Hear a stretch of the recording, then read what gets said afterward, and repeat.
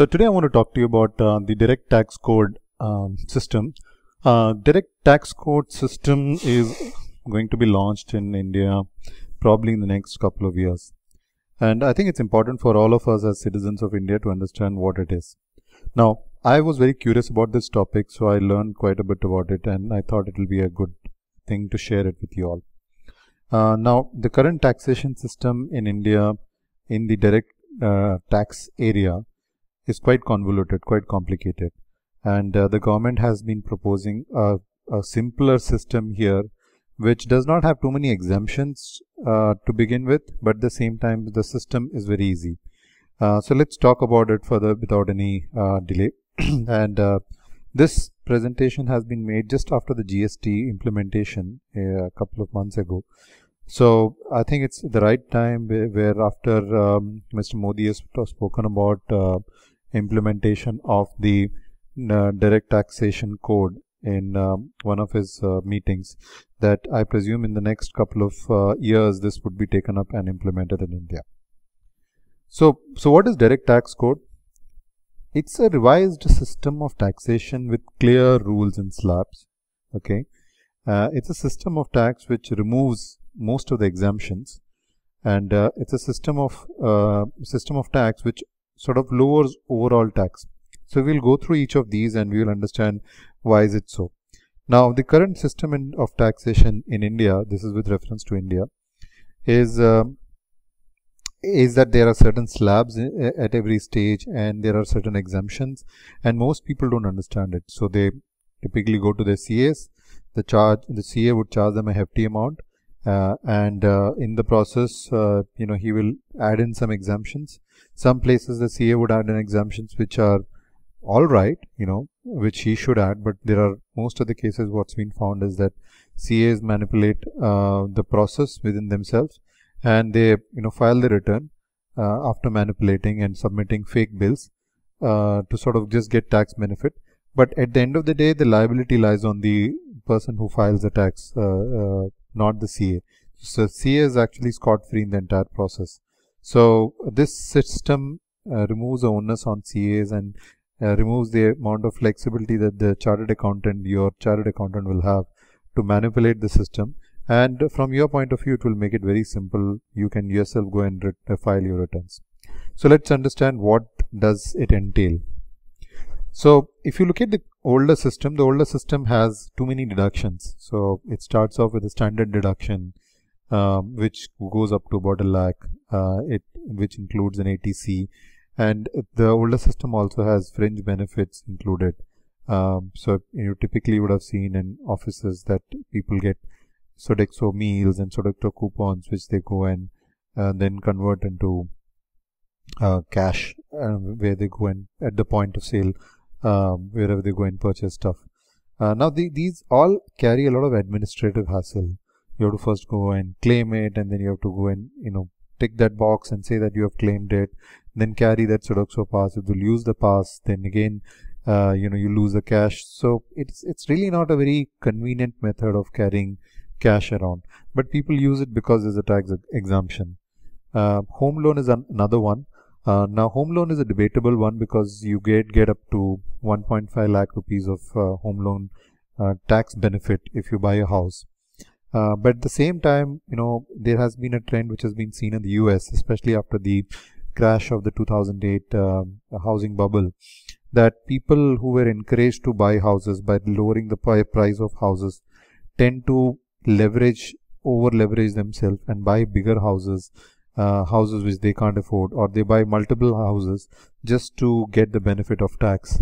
And by that process, they sort of over leverage themselves, and when they tend to have any financial difficulties, they put the house back onto the market and sell it, and this creates a bubble because the supply of houses increases and the demand goes down suddenly, and this sort of created the 2008 bubble. So from a housing loan perspective, really 1.5 lakhs is not a big amount now anymore, and it's no longer an incentive either, but this is kind of a false incentive, if you may. And then there are other deductions like LTA, and there are several deductions which are there, which basically add to the administrative cost of any office. Now what has been proposed is this.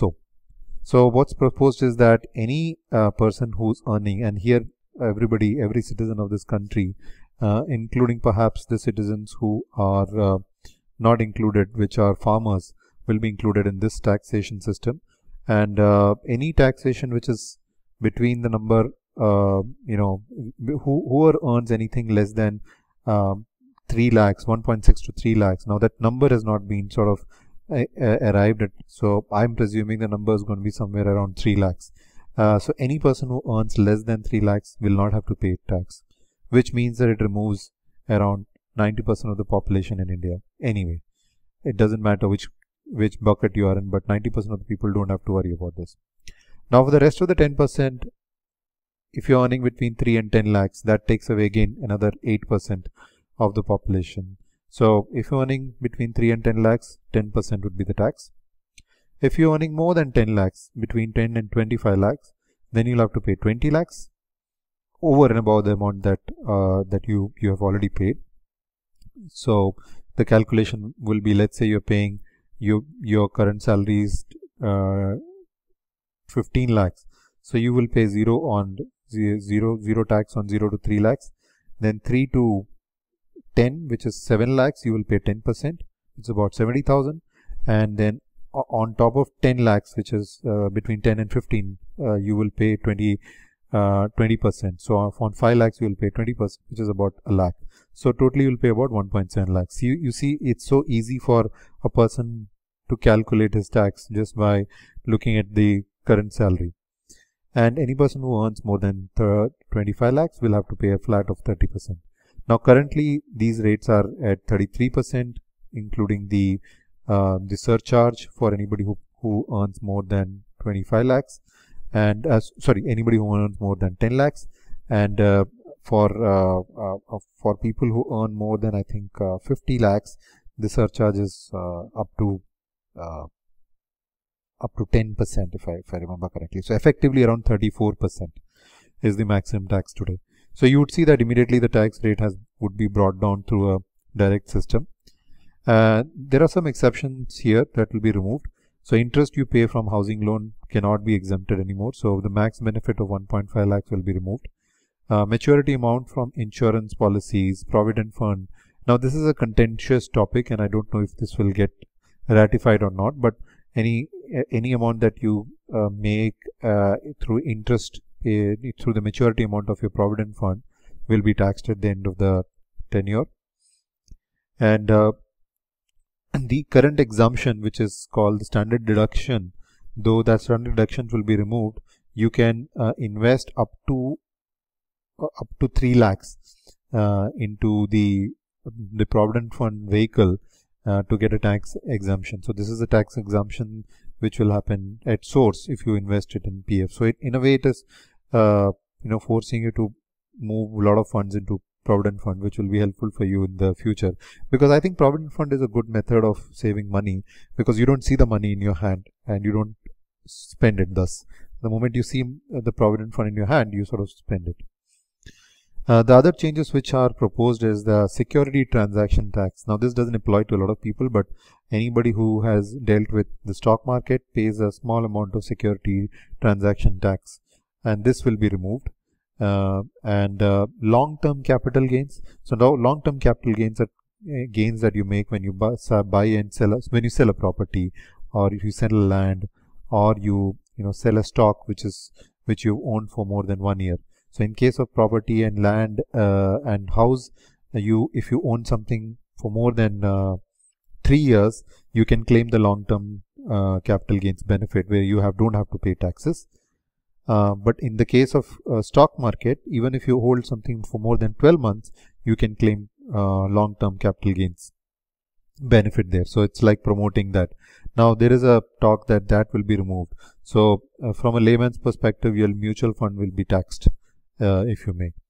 And finally, the perks will now be removed. So people generally sort of, as I was mentioning earlier, perks like Sodexo Pass or Leave Travel Allowance, these are all perks that people get over and above their salary, and these are not taxed.